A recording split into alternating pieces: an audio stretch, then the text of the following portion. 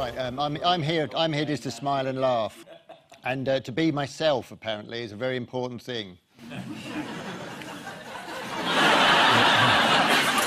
I was asked to be myself, but I've decided tonight to be Lauren Bacall.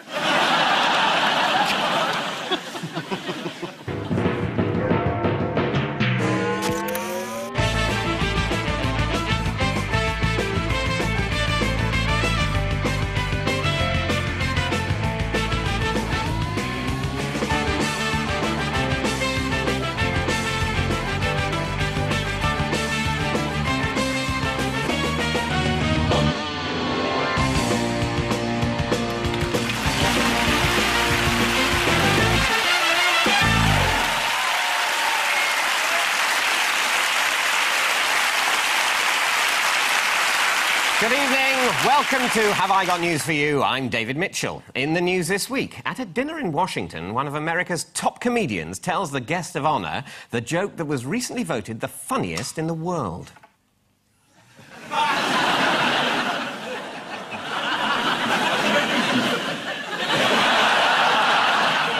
In Afghanistan, President Karzai puts yet another opposition vote into the shredder.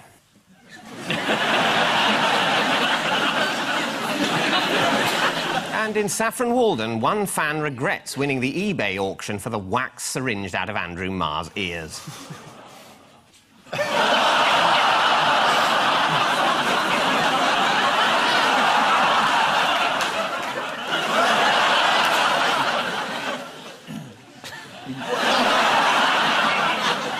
On Ian Hislop's team tonight is one of the country's top stand-ups who's been described as a bright, chipper comedian, a breath of fresh air in an industry full of sarcasm.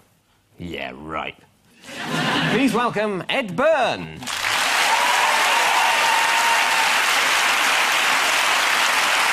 And with Paul Merton tonight, an English artist who won the Turner Prize in 2003. He collected the award dressed as his alter ego, Claire.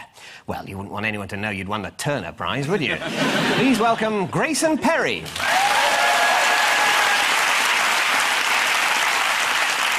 And we start with the bigger stories of the week. Ian and Ed, have a look at this. Bankers. That's Mervyn, Bank of England. Goldman Sachs. I can read.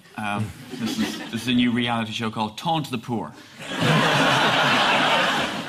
And again, champagne flowing in the city. We're all still feeling the effects of the downturn, but apparently good times are back again in the city. And there was a tough choice. The Royal Bank of Scotland, the bankers, they've made a lot of profit this year, and they had to choose to lend more money to people, stack it up as capital, or give it all to themselves. Tough choices, as David Cameron said. And they decided to have all of it, despite the fact that we're basically bankrolling all of them, the whole sector. You're all getting massive bonus cheques, which at least will have to be sent to them, so it's good news for the Royal Mail. Well, the Royal Bank's actually hired a whole load more investment bankers, so they didn't actually have to have these people. Well, good, because the ones they had before were shit. And do you know that the Sun has revealed what the total figure that's been set aside for city bonuses this year is? Anyone know how much that is? Is it 40 trillion? No, 2 billion. No, it's in between the two. Actually, it's as so many numbers are. Yes, it's 6 billion. But isn't 6 billion the exact figure that we pumped into the banks? No, it was much more than that. Which is essentially, they murder someone and then you pay them to carry the corpse away. Yeah. That's their job. Yes, well, I think we get the money back in taxation, don't we? But you won't get a lot of that tax, because they've decided that they're going to write off all the losses of previous years against tax. So we won't get that either. So they'll get the money, and the investors, us, will get nothing. So we can't even tax all the money we've given them? No. Oh, dear. Sorry? They do buy a lot of art. But do you know what the bonus pot at Goldman Sachs is going to be this year? Oh, about, I don't know, a couple of billion. Oh, no, you're undercharging. 180 billion. No, you're overcharging. Yeah. Is it somewhere in between the two? It's essentially all these huge numbers. It's actually huge numbers to arseholes. That's the summary. Wasn't that a Clint Eastwood Western? Part of the Spanish trilogy, wasn't it? Did you see what Lord Griffiths, the vice-chairman of Goldman Sachs, has said this week? He said... Effectively, yes. What he said was, inequality is a way of achieving greater prosperity for all. Now, correct me if I'm wrong, but those are the words of an evil man, aren't they?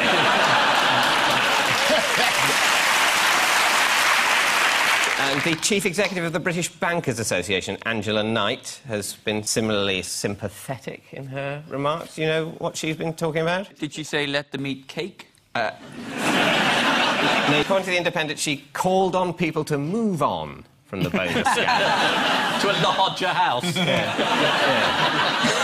Would that be a good defence if you were to, like, burgle her house? And then when you finally came to trial, maybe a few months later, and went, let's just move on from the back. But even Boris has come out against the bankers. I mean, you know they've hit rock bottom. Boris spent the last year saying, don't blame the bankers, good chaps. And this week he said, blimey, have you seen what they pay themselves? Absolute outrage.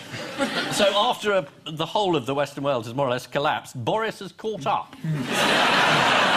What horrible evil plan have the government got that they're trying to distract us from? That's what I'm trying to... The idea that Gordon's got a plan is quite fun. It might be a distraction from MPs' expenses, which you've all forgotten about. It does make fiddling your hobnob bill look a bit pathetic, doesn't it? Yeah, I mean... Yes, you say I had to repair my moat because I use it for drowning bankers.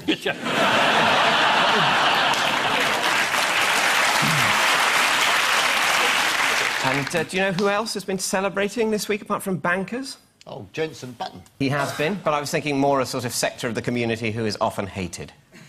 I mean, I don't know, maybe Jensen Button's I'm not hated. that keen on Formula One. Neither am I, actually. It's quite good when you can't get to sleep. Or driving a Formula One car. It's actually estate agents who are apparently on the up as well. And the person putting the government's case on TV has been Lord Miners, the Financial Services Secretary, and here he is in happier times. Grayson, what do you think? He carries it off surprisingly well, doesn't he? Upper arms.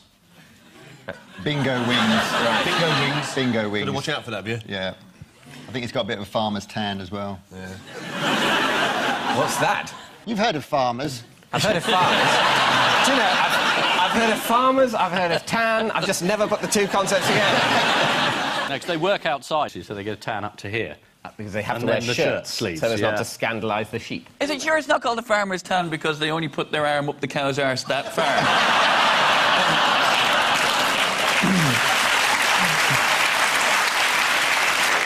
Do you know what Lord Miners was quoted as saying about bankers this week? Fair play to them.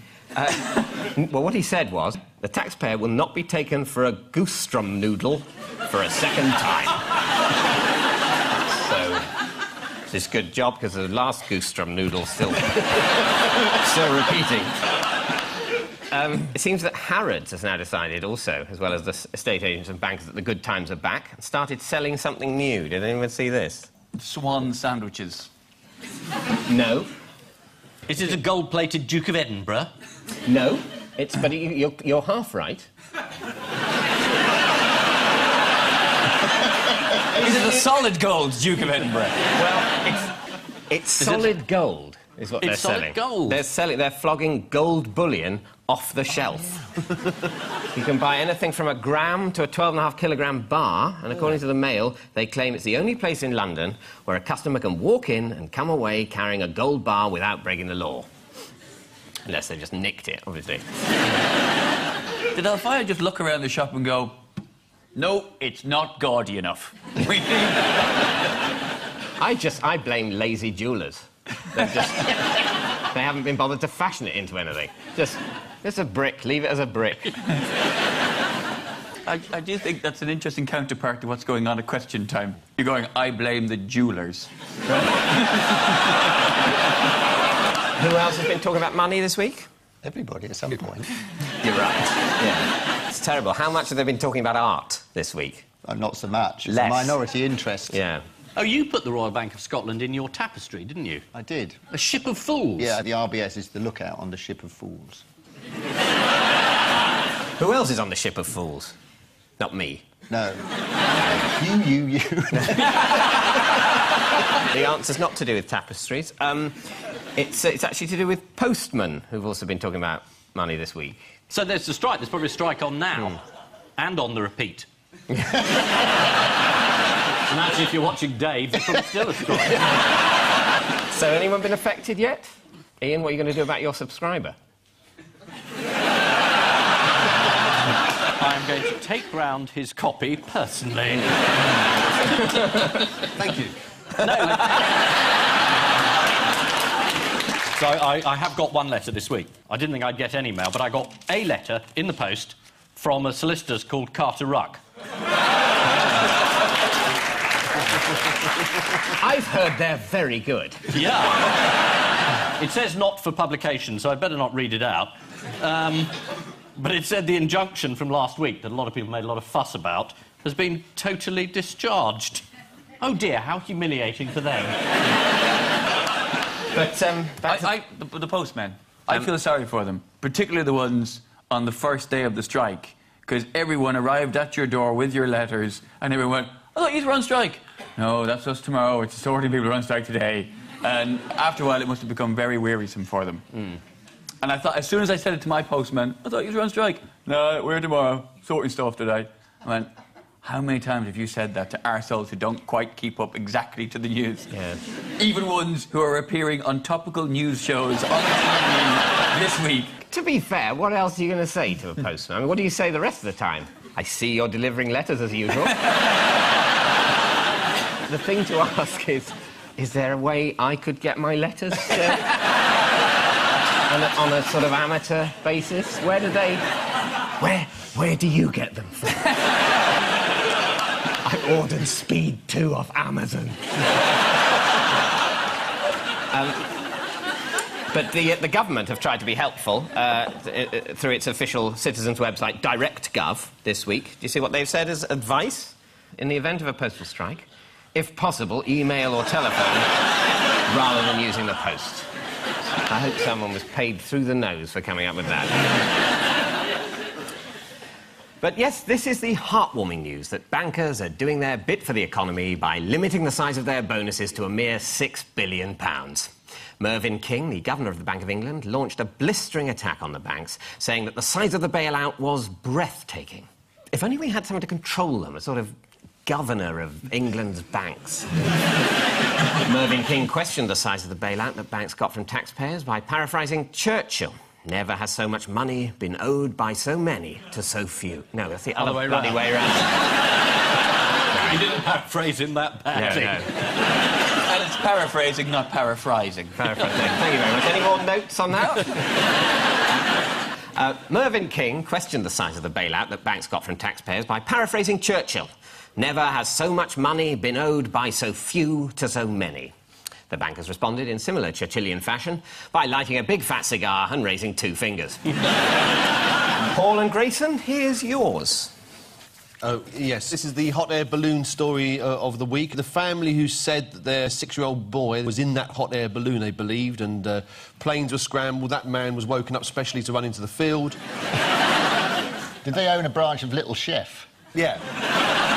They pretended that he was on board and the balloon was taken up and people were scrambled and they thought that perhaps that the 6-year-old wouldn't give the game away because being sickly, he was a bit thick. He didn't quite understand the scam as it had been explained to him, so he gave it away on CNN by saying it's all been part of a show. In a TV interview, when his father asked him why he carried on hiding, Falcon, the idiot, said, "You guys said that, we did this for a show." Because they were on a reality TV show before, weren't they? Yes, that's our right. super yachts capsized, and before that, we were in a train crash. And this was the third in the trilogy. Oh no, the hot air balloons disappeared. And initially, they posited it as that he was upstairs having a sulk. And I thought, when I first read the story, it was a victory for sulkers. Yeah. You know, as a big sulker when I was a child, I thought, yeah, he's really got one over on his parents. He's scrambled the US Air Force over his son. He's really triumphed. And I was like, yeah, sulkers, go! You know.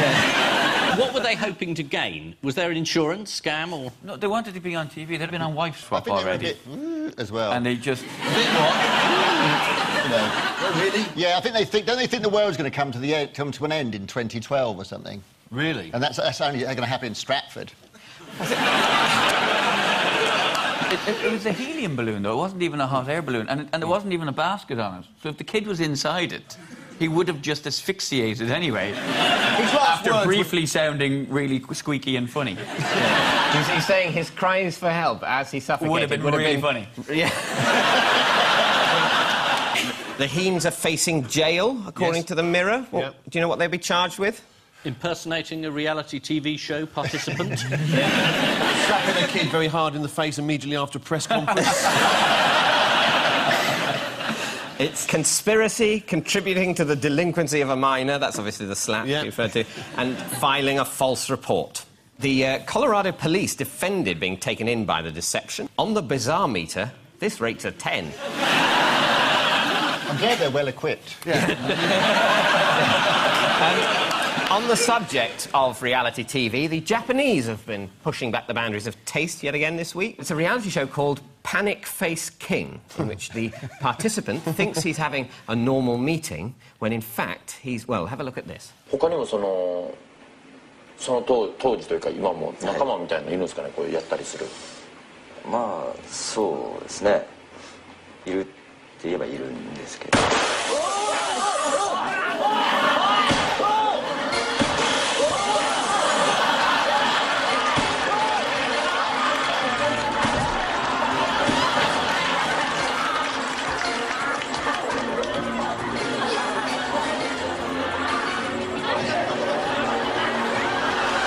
They recreate a terrorist incident as though there weren't enough, and then invite you to find it amusing. I think what it is, it's advanced slapstick. Instead of seeing someone just fall into a pond, it's watching a man grovel in fear for his very life.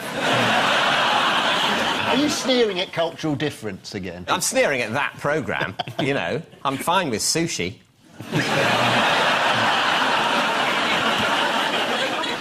This is the bizarre US media furore over Balloon Boy, who, to the annoyance of millions of American viewers and YouTube ghouls, did not plummet to his death after all. As TV viewers followed the progress of the runaway balloon, Denver airport was closed, and at one point it was suggested that the US Air Force shoot it down, though on past form they'd probably have missed and hit an Afghan wedding. It turns out that the Heens have previously appeared on the reality show Wife Swap, and indeed Richard Heen is now set to appear on another edition of Wife Swap, only this time set in a Colorado jail. Also this week, a Japanese hidden camera TV programme faked a sniper attack to scare a contestant. Naturally, after the victim was humiliated on national television in front of millions of Japanese viewers, he committed ritual suicide, which was also hilarious. And so to round two, you'll see a disguised picture of someone who's been in the news this week. And the question I'll be asking is, who am I and why am I in the news?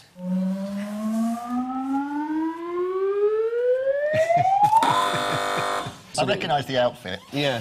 This is the guy, this is the Maldives government. They were holding a meeting underwater to illustrate the difficulty of life in the Maldives with the raising of the ocean. That's absolutely right, yes. Let's take away the disguise.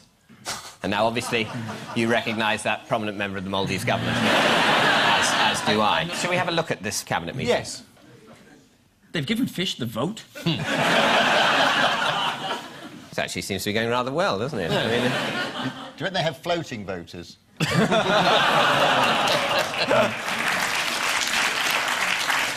a way, I think they've sort of shot themselves in the foot there by showing how well the Maldives society would work underwater. That's a way of getting them sort of bringing green policies, though, is to sort of put them in peril somehow. On a coral reef. You know, if they don't... Or a Japanese reality show. You keep giving them an excuse not to cut that crap out. And what did the Maldivian president have to say about this cabinet meeting? He said, I'd rather be doing this than appearing in a Japanese reality TV show. Yes, more or less. Did he? Yeah, he said, we have to get our message across in a way that resonates with ordinary people. Yeah. Or rather, we have to get our message across with ordinary people. And what's the latest German idea to encourage people to consider leaving the car at home? Making everywhere really unattractive to go to? No, it's more seedy than that. It's more seedy? Yeah. Portable brothels that run on their own steam? You're getting closer now. It's, really? Think bicycle, think brothel. And, you know... Sure, I'm finished. And, yeah. OK. Yeah, and now, what it is that one Berlin brothel is offering a €5 discount for clients who arrive by bicycle. To prove it, according to The Independent, they have to present their helmet at the desk. Discount for cyclists have been widely welcomed. Chained to the railings outside, one client said, "Next time I'll bring my bike." Meanwhile, in Stockholm, thousands of dead rabbits are being burned to help fuel Swedish central heating systems. There have been protests from animal rights activists who say that using dead rabbits to power your central heating system is a gruesome idea. Well, if you think that's bad, just wait till it's time to bleed the radiators. Fingers on buzzers, teams.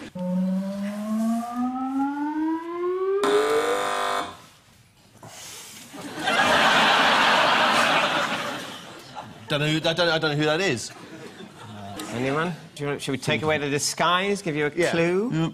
Anyone want to guess? No, I have no idea. No. OK. Next one, fingers on buzzers, team.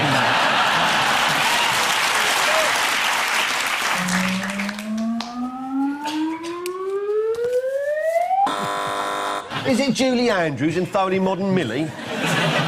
Looks like it. It does look like it, doesn't it? It's a biscuit. It's a and you've biscuit disguised question. it with a Prime Minister. Yes, yeah, I mean, that's certainly in one way accurate. But do you know the name of the Prime Minister? I'll take away the dress if it's easier.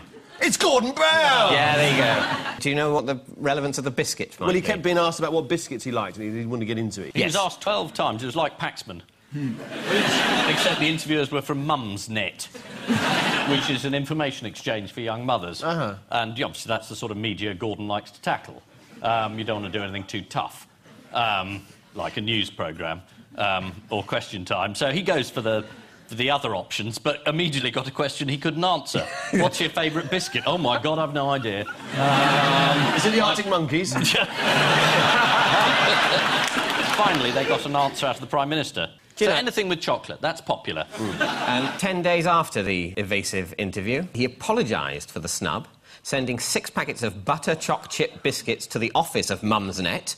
And the website's co-founder, Justine Roberts, said they came with a handwritten note saying these were the ones he liked best. Along Well, with it's a taken him 12 days Yeah. to focus on one decision. God, you wonder how we go to war. To be fair, he didn't start the wars. Yes. And, of course, Gordon wasn't there when they made the decision, because he was number 2. No. No, he was still choosing what biscuit to have that morning. And do you know how his biscuit choice compares with the other leaders? Cameron replied at once, didn't he? Was it rich tea? It's oatcakes. Oatcakes, Oatcakes. yeah. That's not a real Brilliant. answer, though, oatcakes, is it? An oatcake's like a cheese biscuit, isn't it? Nobody likes an oatcake with a cup of tea. Yeah. Plain Unless oatcake. he does. If he does, he's a monster. But it was Nick Clegg who said, rich tea if they're dunked, hobnobs if they're not. Typical Lib Dem. The papers tried to fill more space with this drivel by asking, what biscuit do you think Gordon would be? So, obviously, let's follow suit.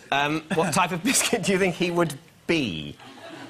So it's actually quite Shortbread a... is too obvious, isn't it? It would be something kind of quite sort of not much taste, a bit like sort of carpet tiles. Yeah, our choice of biscuit is carpet tiles. I think, actually, Gordon Brown's quite oatcake-like. I think the tragedy may be that David Cameron wants to eat Gordon Brown. Well, one post on the internet said Brown would be a Tesco value digestive biscuit, cheap, fragile, snaps easily, and lacks texture. Neither style nor substance. It's cruel, isn't it? I mean, I think they're perfectly nice biscuits. Whilst chatting to the mums on Mumsnet, Brown was asked if he thought he'd been an unlucky Prime Minister. He said, "Not when I'm sitting here at Mumsnet." The response from one of the mums was, "That has to be the cringiest thing I've ever heard." It's been revealed this week that Gordon's old friend Tony Blair's annual earnings could exceed £10 million. Does anyone know what TBA stands for? To be arranged? No, it's his company, Tony Blair Associates. Associates with whom? Yeah. Basically, anyone will take Anyone a meeting. will pay. Yeah. It's his very own consultancy firm. One friend of Blair's said, TBA has been set up to make money from foreign governments. There's a focus on the Middle East because that's where the money is. Well, as mission statements go, at least they're upfront about it. But he's got a lot of jobs, hasn't he, Tony Blair, at the moment? Do you know what other jobs he's got? Is he a UN envoy? He's a Middle East envoy. He does after-dinner speeches in China. Yeah. He's got a company that simulates torture for Japanese television. He also earns pounds a week in his spare time working from home. Does he cause accidents deliberately and then scam the insurer? But on a kind of global scale. Yes, he's a Middle East envoy, as well as representing J.P. Morgan in the region. He's a lecturer at Yale, works for both the Tony Blair Sports and Faith Foundations, and is also currently writing his memoirs. And Sherry works for Claire's Accessories on a Saturday. This week, the pressure remained on Gordon Brown as he struggled to answer the question, what's your favourite biscuit? He almost said rich tea, which, coincidentally, is what he now calls Tony Blair. Fingers on buzzers teams. It's a dog that's an artist, by the look of it. Yes, it is a dog that's an artist. The dog is called Sam and has been selling his paintings for up to £1,000. The dog has been selling his paintings. I imagine the dog has some sort of agent. Yeah. I mean, no, well, the way he paints is a special mouthpiece is fitted in his teeth, and he starts painting on the command, paint. And obviously this has led to a torrent of puns in The Sun. The headline was Poor Casso. You're going to... The next few moments could cause you some pain if Poor Casso hurt you that deeply. You know, you've preferred the torture programme to... then the article referenced the National Gallery. Yeah. Oh, that's pretty bad. The artists were Auguste Grenoir, Labrador Dali, Andy Porhole, Sandro Bottismelli. That's a good one. John Chumstable. John Chumstable? Chumstable. Pushing it. Someone please kill me. Anyway, there's a dog that can paint. Grayson, how do you feel about that? You threatened? He can't paint. He can move paint about the surface of a bit of paper. You know, my cat can do that on the floor. You're such bitches, you artists. No, that's the bitch there. But it's abstract.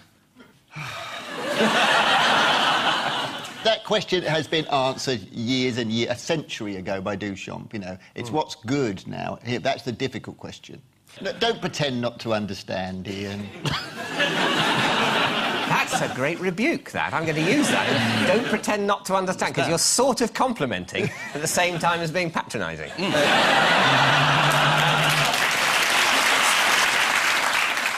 Elsewhere in the art world, another leading artist has suffered some bad news this week. Do you know who? Damien Hirst opens an exhibition. That's not it, is it? It is Damien Hirst. Oh, is it? Yeah. He's not the top person in the Art Power 100. No, he's the 48th. Are you number one, Grayson? No, I don't know if I'm even on it. I doubt I'm on it. You should be on it.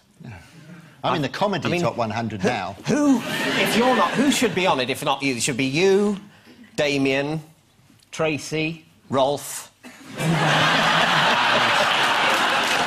Also, Major Art Prize dumped their sponsor this week. Any idea who the sponsor was?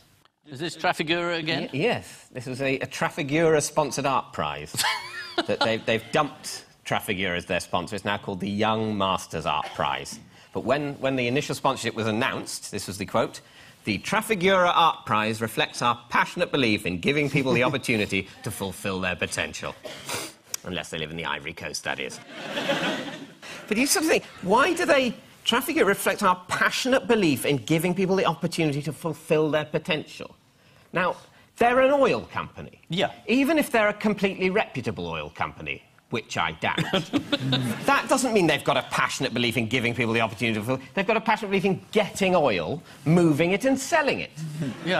That's morally neutral. But Don't pretend not to understand, David. This is Sam. the artistic dog, whose paintings are so popular that they're now hanging in New York galleries. The paintings can fetch up to £1,000, whilst the artist himself can fetch a stick and a rubber ball. Sam the dog is a big fan of 20th century art and has a small personal collection, making him the only artist who can lick his own Pollocks. Time now for the odd one out round. Just one between you this week. They are Margaret Thatcher, AJP Taylor, Grayson Perry and Tango the cat. That picture of you there, Grayson, where's that from? That's from Question Time. Question Time. Is it about Question Time? They've all been on Question Time. Except AJP Taylor, because it hadn't been invented. No, I think it's except Margaret Thatcher. Who wouldn't go on? Yes, you're absolutely right. They've all been on Question Time, except Margaret Thatcher. I've no idea how that will manifest itself in points. I was going to say Margaret Thatcher. Could that in any way sway the points to this side? Are you aware of a quiz that will accept the I was going to say defence? Yes, they've all appeared on Question Time, apart from Margaret Thatcher, who never did. After being attacked in her absence, a Question Time audience member defended Margaret by saying, "I think Mrs. Thatcher is doing a wonderful job and should be veneered." Tango the cat, do you know who that is? Do I know who it is? Is he Lib Dem? No. Did the cat wander into the studio? I mean, it obviously wasn't a guest. Michael Heseltine might have let them down or something. The last minute. The cat wandered in at the middle of Question Time and David Dimbleby pointed it and everybody laughed. Well, let's have a look. It's bottom right-hand side of the screen. And that may not necessarily be in the long-term interests of the bank. So I think we need to really get back to their job being to make sure that the long-term interests of the bank are met rather than anyone else's. OK. So it's emerged from David Dimbleby's pocket. It sits on his lap and he strokes it and says, "Ah, Lib Dem, I've been expecting you." So, AJP Taylor, was he on the first one? Well, we have a clip of AJP Taylor on Question Time. How wonderful. Let's have a look. At a recent meeting in South London, Roy Jenkins claimed that certain members of the Labour Party, in particular reference to members of the GLC, were trying to get control of the police forces in order that they could sort of use political influence on it. And I'd like to know what the panel think. Alan Taylor, what do you think about this? To tell you the truth, I don't think anything about it at all.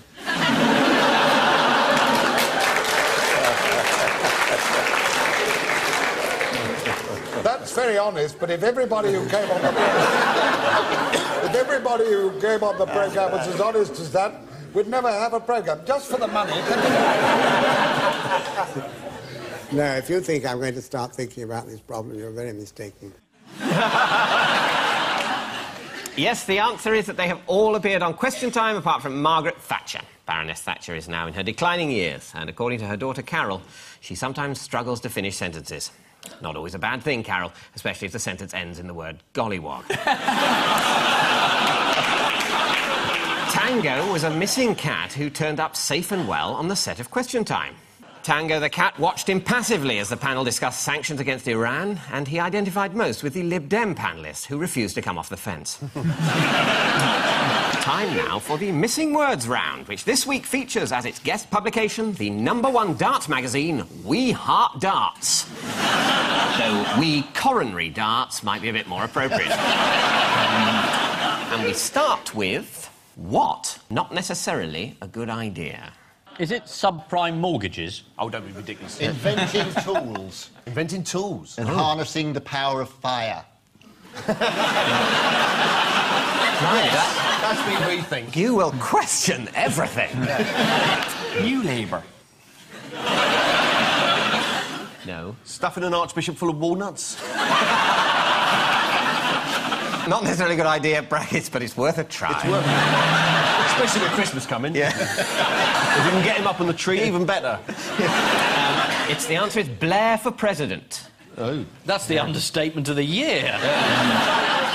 This is about the presidency of the European Union. According to The Independent, despite 38,000 people signing a petition against it, Blair remains a favourite to take the post, which comes with a string of perks. Of course it does. Why else would he and the little woman be interested? Next. pilgrims what during Mayflower's ocean crossing? Got bored of playing I Spy. Progress. Became American. Teach a horse to say the word sombrero. Sombrero. It's a long trip, you've got to do something. Yeah. The answer is played darts. Next. Sarkozy, I what in a sexual way? I don't mean it. That's very close. I love Blair? Gordon Brown. That's absolutely right. I love Gordon, but not in a sexual way. I just felt the need to clarify that. Had Gordon got the wrong end of the stick? Yes, this was the French president talking about his relationship with Gordon Brown, which he says is entirely platonic. Though things took a turn for the worse when Sarkozy added, "But put this outfit on and maybe you'll change my mind." Tell me I'm tall. Next. If you're tired of what? You're tired of darts. If you're tired of the glamorous lifestyle. No? If you're tired of your kidney swimming in 15 pints of lager, you're tired of darts. No. It's dart. I'll give you a clue. It's darts related. But it's actually a darts. That's referring to a darts player. Famous. Jockey Wilson. No, if you're tired of Phil Taylor, he's a new one. That's it, yes.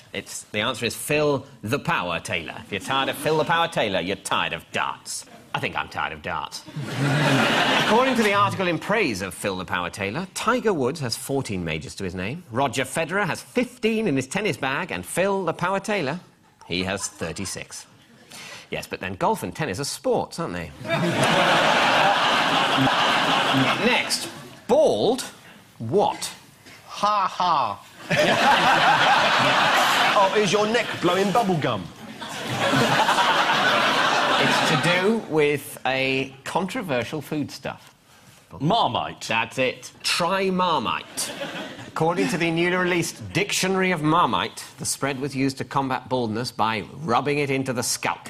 And lo and behold, from a distance, it looks like hair. If you left it on long enough, it would collect fluff, wouldn't it? Yeah, exactly. Yeah. Next, Mervyn King what while suffering toothache? Mervyn King lashed out at passers-by in a mad sexual frenzy while suffering toothache. In the Norwich area. That last bit's not in there. No. They've torn it away, look. It's darts related. He was playing darts. He was watching darts. That's how they fix the interest rates. Was he They have, watching like, darts? lines on the wall and throw a dart. Yeah, Mervyn King is a darts player. Yeah, there you go. It's not the governor of the Bank of England. I didn't have him down as a darts and lager man. No. Then the answer is takes on Mark Flash Dudbridge. So, the final scores are Ian and Ed have 6 points, but Paul and Grayson are the winners with 7.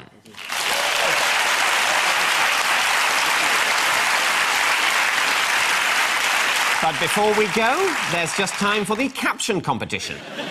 Embarrassed band member remembering that he's left the GNU's head on the kitchen table hides behind tuba. On which note, we say thank you to our panellists, Ian Hislop and Ed Byrne, Paul Merton and Grayson Perry. And I leave you with news that at a corner shop in London, one customer spots that there's 2p off a small tin of potatoes. In Bristol, the parents of young John Davis don't let the fact that he's been swallowed by a hippo interfere with his 6th birthday party.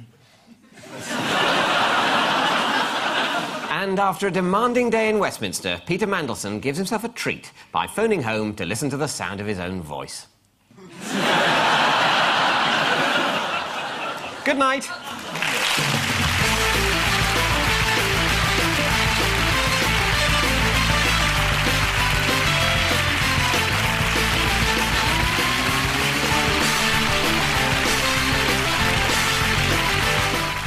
In the corridors of power next, Malcolm Tucker's got an embarrassing political headache and he's standing right next to her. A new series of The Thick of It here on BBC Two and the BBC HD channel.